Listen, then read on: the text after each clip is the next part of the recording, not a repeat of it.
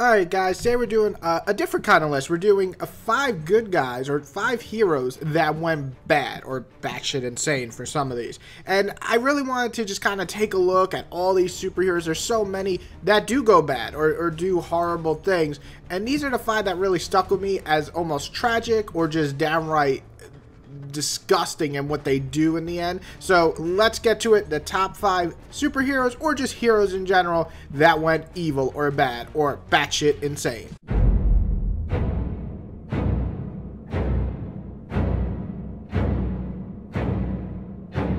Starting off the list is going to be Red Hood. I mean, sure, Red Hood eventually goes to more of the anti-hero, and nowadays he's kind of just the hero, but it wasn't always like this. When Jason Todd came back after getting killed, he had this kind of new sense of justice. But was he evil? I mean, he was still killing villains or bad guys, and the thing was that he was just shooting them in the head instead of just knocking them out. Maybe this wouldn't really land on most people's list because he does do good again, but the initial betrayal to Batman, who really raised him, and he has always been a stubborn kid and always kind of like an asshole, and then he comes back and then he just blames everything on Batman like he's still a child.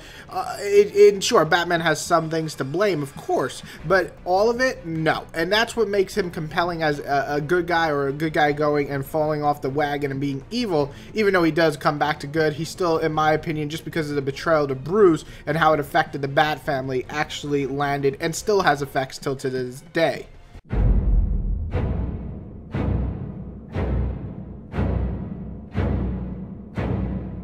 Coming at number 4 is definitely Superboy Prime. Well, this is a crazy man indeed, or should I say boy.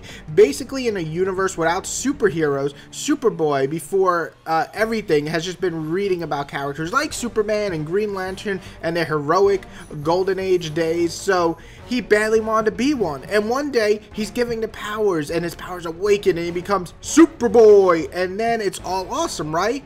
But then he sees all the hate and the horrible events that have occurred in the regular universe for DC, all the destruction and death, Superman's death, Batman's OMAC eye thing, all these things are happening, all these devastations that drive the boy a bit fucking nuts. So his plan then is to murder everyone because everybody else is a murderer. It's kind of an insane theory, but it's kind of insanity at its finest, and he just goes and just kills a ton of people, and he really just has this evil reign that is not only horrifying but sad because of his mental stability just cracking and becoming this evil, almost unstoppable force of fucking chaos.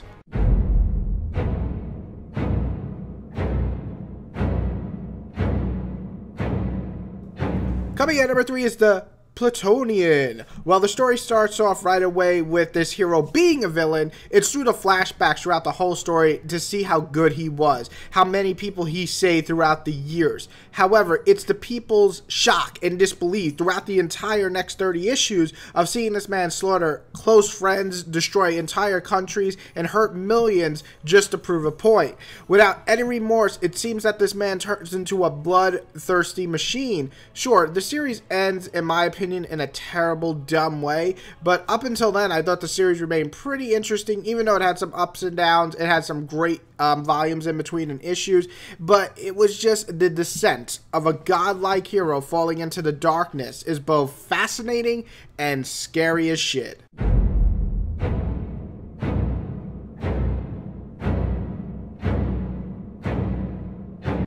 Coming at number 2 is Ultimate Reed Richards, the fall of one of the greatest in the universe. In the Ultimate Universe, the Fantastic Four were similar to the 616 counterpart. Besides being a bit younger and slightly more arrogant, they still stuck together as a family team type book. However, after the events of Ultimatum, which by the way is a terrible fucking event, things changed for the Fantastic Four. Sure, Doom getting his head crushed by the Thing was dumb, but it brought upon us the Maker. Reed goes bad and becomes the Maker and decides to use his genius level IQ to wreak havoc to the world, and honestly bring us one of the most entertaining Ultimate runs ever. And if you didn't know what Ultimates are basically the Avengers of the Ultimate Universe. I know they had a little pun on words there. Anyway, it just showed off how scary it could be for a good guy who has always helped people and always carry to go just pure fucking evil and still have all that genius mindset. He basically outsmarted everybody in that universe and nearly took it down.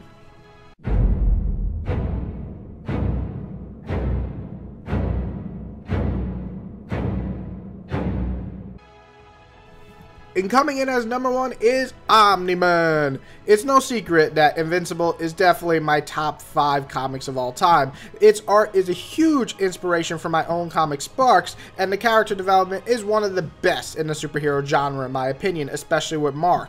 But its betrayal, the issue that changed for me was Omni-Man betraying his son, or actually the whole world.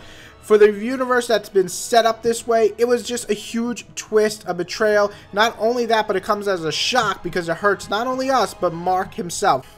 Mark confronts his own father, who he finds out has turned from hero to villain. And sure, that was his mission, Omni-Man's, to actually wreak havoc and destroy the Earth or take it over, but you kind of fall deeper into it because you know that's not his mindset after he's lived here so long, no matter how fucking vicious he is. But then when Mark tries to talk sense into his own father, he takes a beating and is nearly killed by his own father. This shocking reveal is what made me an Invincible fan for all these years, and it's nice to see Omni-Man come good again, but for those freaking issues, it was horrifying to watch one of the greatest heroes of that universe just slaughter all his friends and nearly kill his son. So yeah, Omni-Man going from good to evil is downright scary and petrifying. So yeah, that's my top 5 people who have went from good to evil. Now sure, there's a lot of characters out there who went good, evil, and then back to good, or just stayed evil. But these 5 really just stuck with me as they had effects on other people too. And